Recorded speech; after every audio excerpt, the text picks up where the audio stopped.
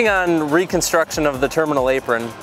The terminal apron is really the starting and ending point of every aircraft and every passenger journey at the airport.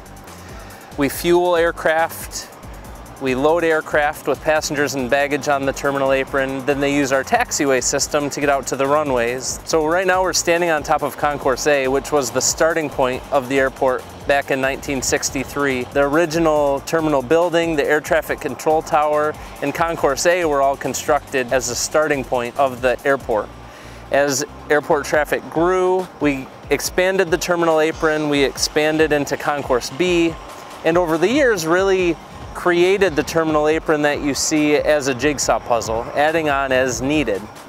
At this point, some of those pavements are over 40 years old, well exceeded their design life, and we're using this opportunity to rebuild the terminal apron as a whole, as a new system to function ideally. So the work over the last few months has taken phase one around the south end of Concourse A, removed the old pavement, removed the old underground drainage, and constructed new, well-built, well-designed systems.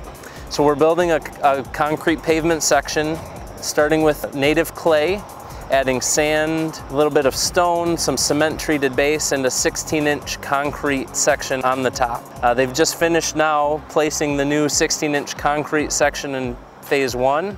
Over the next 2 summers and 7 construction phases, we'll reconstruct over 150,000 square yards of concrete.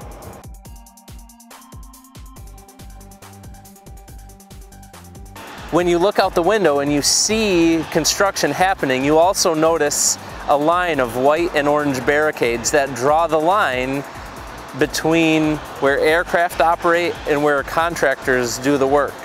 That's very specific and that's very deliberate so that we can continue to operate aircraft safely and continue to move thousands of passengers a day in and out of West Michigan while we continue to invest in the infrastructure of the airport.